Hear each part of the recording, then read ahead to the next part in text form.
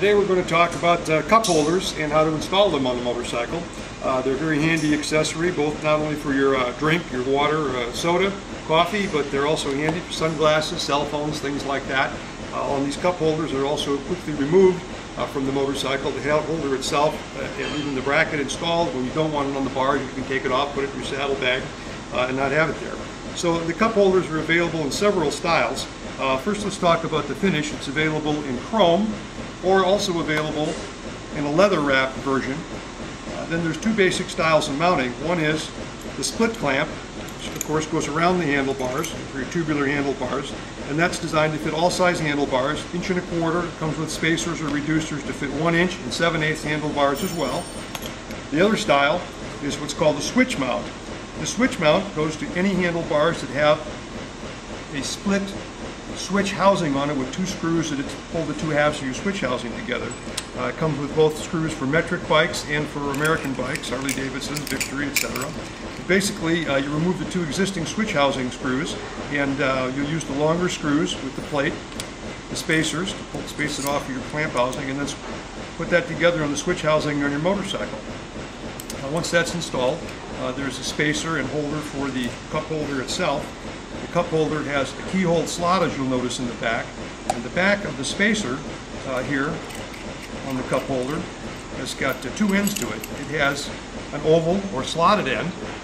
It has a round end. With the round end on the cup holder installed, it allows the cup to split pivot or swivel 360 degrees. Now that may be good on a passenger armrest that pivots up and down, but most of the time for the driver we're going to want to use the other end, this oval end.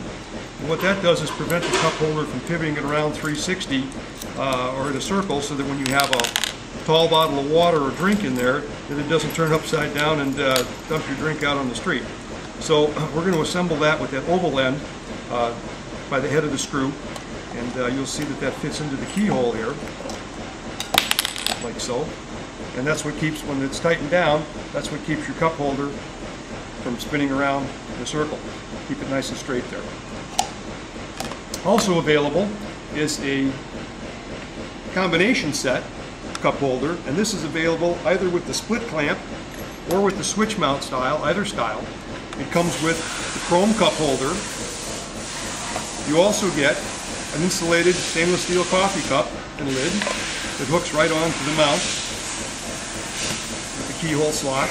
You also get a cell phone or GPS holder as well, and this has both a Velcro pad that you could put on the back of your GPS to attach it, and it includes Velcro straps that you can run through the slots and around your device and hold it on there. So you can have the clamp of your choice, one clamp or one mount, and you get all three accessories with it. So that's something you might want to consider as well.